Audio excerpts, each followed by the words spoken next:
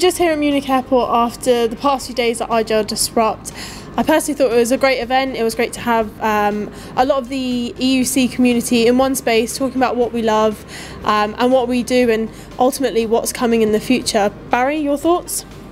So I've got to admit, kind of coming out here, I was a little bit dubious as to what a conference by what I presumed is a thin client vendor could bring. Would there be enough kind of meat on the bone in terms of the conference, in terms of things for me to take away?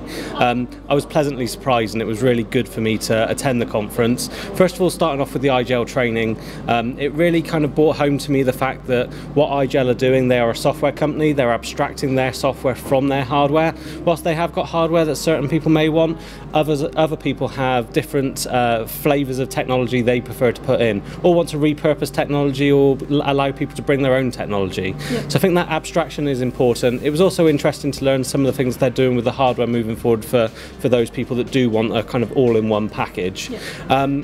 However, the rest of the conference, it was kind of, there was choices of IGEL information if you wanted to, IGEL sessions, but the focus of the conference wasn't all about IGEL. It was about the wider EUC industry. There were sessions on things like Microsoft Virtual Desktop, Citrix. I'm sure there was some Horizon content in there somewhere as well.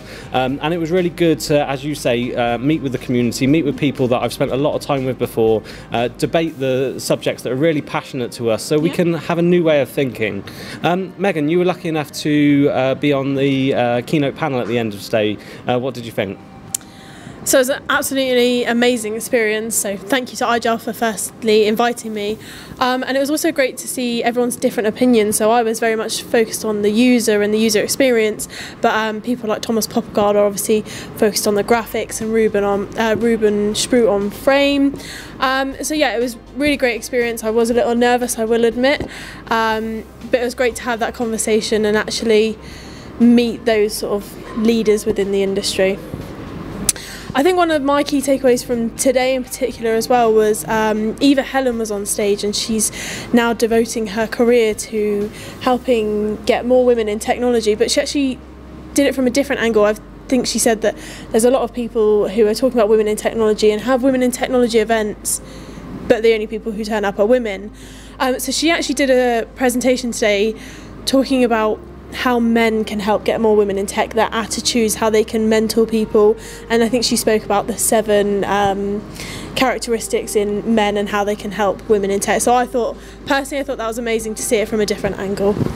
Definitely, and I think it really showed with IGEL as well. I think they've got 40% of their US staff are now female, and Jed was saying on stage he really believes that the diversity in his team is leading their success. So I think it is really important that everybody kind of works together to see how we can grow diversity in tech, but also men need to see themselves as the role of being the mentor, looking for those people that are showing the kind of willing, the passion, the energy, and helping them come up through the business. So all in all, really good conference for me, really pleased that I came out here to attend, and I'm looking forward to next year.